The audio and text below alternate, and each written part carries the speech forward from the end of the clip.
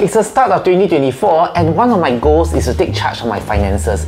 Because as a father of 3 kids, income is basically left pocket, right pocket. But do you know that in the past, I used to diligently track my expenses into an Excel spreadsheet? This was before marriage, but I've been struggling to keep up with this habit, especially after having kids. I like to use the excuse of having no time, but in reality, I have just been lazy. However, I think I found a solution. Introducing Dobin. But before we begin, my name is Darren, I'm from Singapore. I have been interested in personal finance ever since I graduated from university in 2008, and I have been posting on YouTube to share my interests.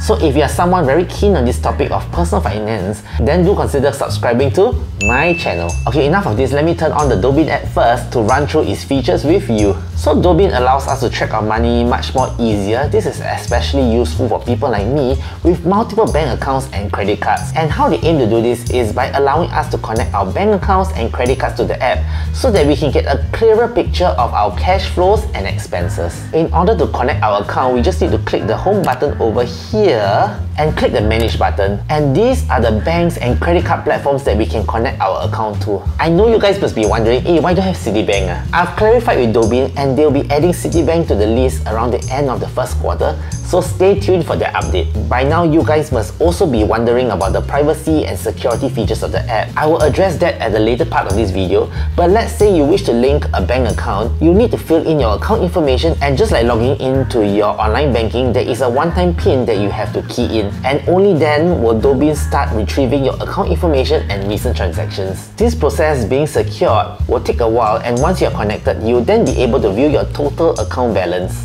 Dobin's access is read-only, and what this means is that it can only view information and cannot send instructions to users' bank account. So once you guys have connected all your accounts, click the account tab over here, and you'll then be able to view the total balance across all your bank accounts as well as individual accounts at one glance. And if you want each account to be broken down even further, then just click the view all option here, and you'll be able to access the account balance across all your individual bank accounts as well as credit card outstanding with just a click of a button, which is super useful. In addition, I can view the cash flow trends across all my accounts with so much ease, and this allows me to understand if I am hitting my saving targets for this month. If it is, then great, but if it is not, I can show this data to my wife and we can have a budgeting conversation when the kids are asleep. Clicking the expense tab over here allows me to have a detailed breakdown of all my expenses for the last 3 months. For a start, Dobin has a high degree of categorization accuracy. However, the app will not be able to accurately categorize all your transactions. So if you plan to download the app, what I would recommend doing is to take some time to properly categorize your transactions so that you can have a clearer picture as to where your money is going. In order to properly categorize, just click on the transaction once and you'll be brought to this transaction detail page. From there, you can either scroll through the list of categories, or if you are lazy, you can just use the search feature over here. And therefore, if you find yourself overspending over one category, then perhaps it could be time to find cheaper alternatives. In fact, when we click the Explore All function, we can even sort our transactions by its date, amount, and even merchant. And there is also a Summation tab which allows us to select specific transactions, and we can then get the total amount that we have spent. So let's say I would like to know how much I've spent over the weekend. I can then sort my transactions by date, then click the Summation tab, and it will count how much I've spent on that day and give me an average on how much I spend per transaction as well. So impressive. Hence, what I like about Dobin is the fact that it spots my spending habits and allows me to discuss with my wife on ways to cut down unnecessary expenditure. Another useful feature of Dobin is the credit card tab. So for a start, when we enter this page, our credit card details will be shown. However, Dobin will not know what card is tagged to the specific card number. So the first thing is to update the relevant card into the app. I've already tagged each credit card to its respective card number, as you can see over here.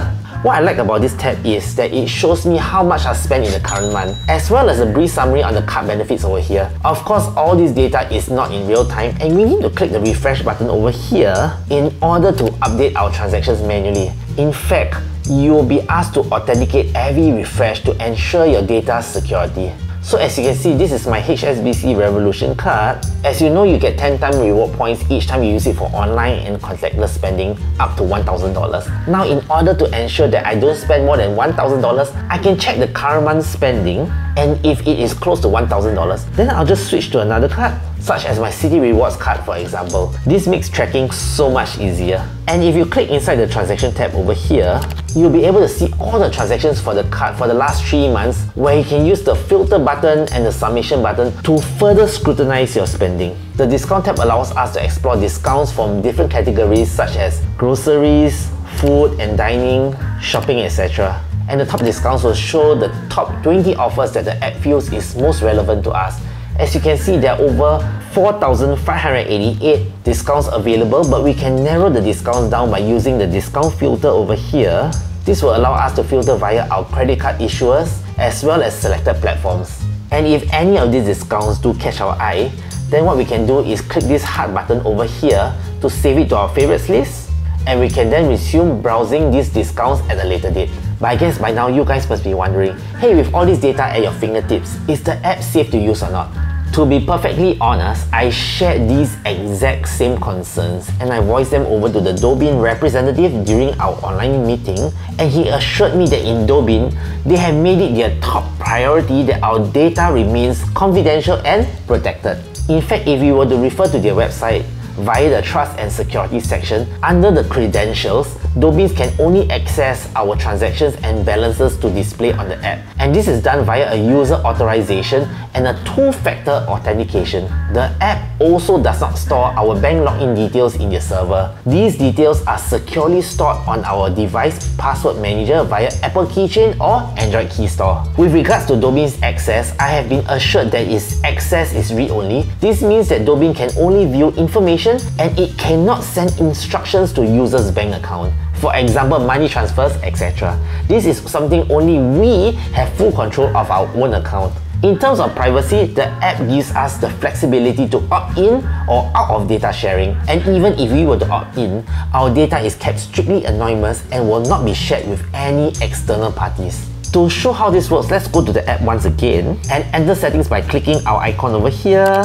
If we were to scroll down, we can see under Preference, there is this Consent and Privacy tab. If we were to click it, we can see that under Anonymous Sharing, we have the option to share our transaction details to the various banks that are connected to the app. These transaction details are there to help Dobin improve, and no personal nor identifiable data is ever shared with Dobin. To protect our privacy, all user data is stored anonymously with restricted access in compliance with Singapore's PDPA regulation. But if we are not comfortable using the app, there is a danger zone where we can click to either delete or bank data. This essentially deletes all transactions and account information from the banks that we have connected, as well as an option to just delete our account totally. With all this said, I would also like to bring your attention to future updates to the Dobin app.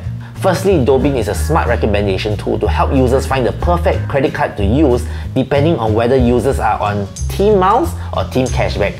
This is definitely a welcome update as we carry so many credit cards in our wallet that sometimes you get confused as to what card to use for what transaction. Secondly is the Citibank integration for a more holistic view. This is extremely useful since most of us have at least one Citibank credit card. I for one use the Citi Rewards card paired with the Amaze card for the bulk of my spending, and since we only get 4 miles per dollar on our first $1,000 of spending, having the Citibank integration will allow me to track when my spending limit is close to being hit. After all, we are here to ensure that we get the most value from our card spending, right? And lastly, the app will also be introducing longer time frames for monitoring our financial data from the existing 3 months to 6 to 12 months. This will allow us to monitor our spending habits more accurately. So guys, if you are keen to try out Dobin, you can scan the QR code over here or find the link via the description down below. Once you download the app, you will enter this page where they will ask you how you found the app. I would greatly appreciate if you could click the tab Financial Blog or Social Media and enter my referral promo code Darren. Doing so will greatly help support this channel at no cost to you. Anyway guys, this is the end of my video. I hope it was of benefit to you. And if you would like to know about an app to boost your air miles, then I would like to introduce you to the Kris Plus app.